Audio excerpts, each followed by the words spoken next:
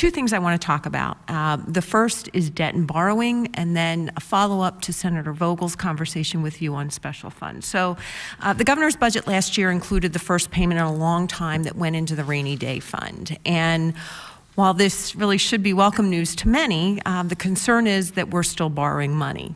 In fact, we borrowed the money that we put into the rainy day fund. So to taxpayers, it's like having a maxed out credit card, but putting that money from the credit card into your savings account. So to a lot of folks, it just doesn't make sense. Can you update our committee on the debt and borrowing obligations of the Commonwealth as of today? And really the reason I ask is that just last week, our general fund went into the red by about $430 million, which resulted in our state taking out a line of credit.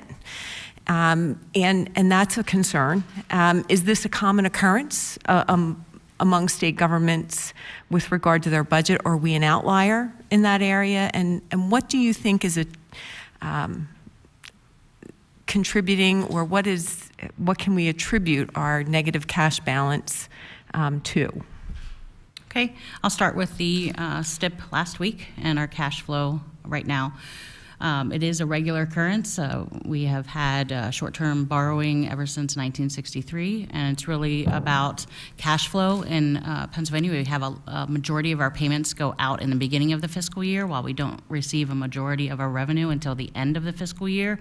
So we have a lot of payments going out, and we just need a little bit of a short-term loan until we receive that revenue. And I think it is getting better than it has been in the last several years. There were several instances where we had to borrow money in the beginning of the administration due to the structural deficit, and that structural deficit has been addressed greatly in the first 4 years.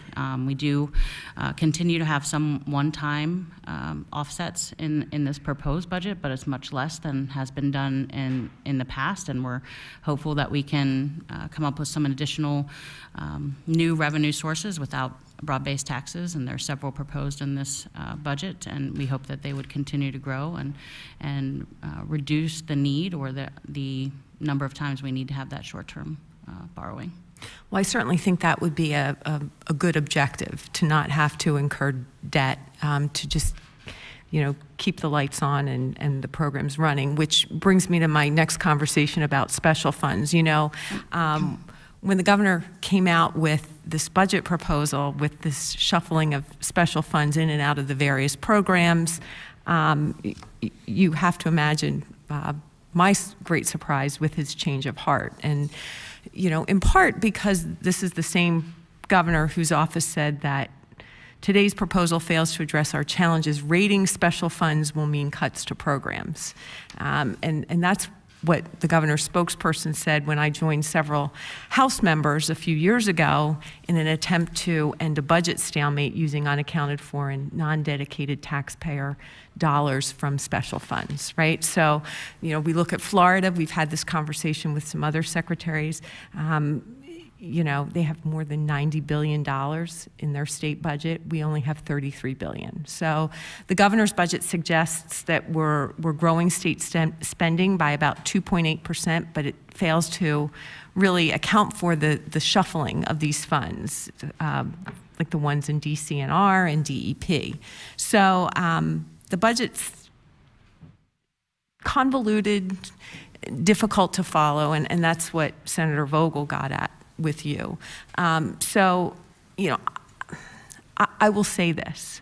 The governor's brought more attention to these special funds, and I think that we need to take the next step, and that's to true up our budget with regard to these special funds becoming part of the general fund, so that taxpayers can better understand how the money that they send to Harrisburg is spent. And I think if these funds that are sitting, these 218 special funds with their 999 accounts and the 998 accounts,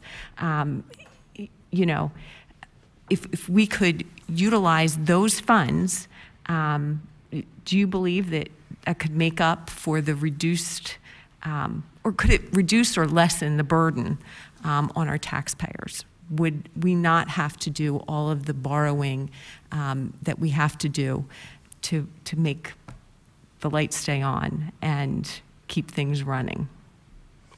I think, to talk about the proposal that was mentioned last year to, all the special funds, I think taking them broadly and emptying them out into the general fund was not something that the governor's in favor of. And this proposal for $75 million, $76 million to be used for environmental programs is really environmental funds dedicated for environmental sources, and that's why we felt this was an appropriate use of those funds.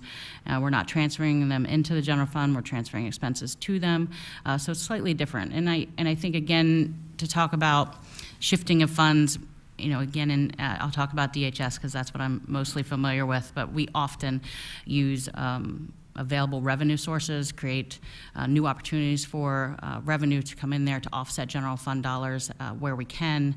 If there's available prior year dollars, we are often using that to offset general fund. So there is a lot of shifting, but it really is to use those dollars in the best way that we can so that we do reduce the general fund need.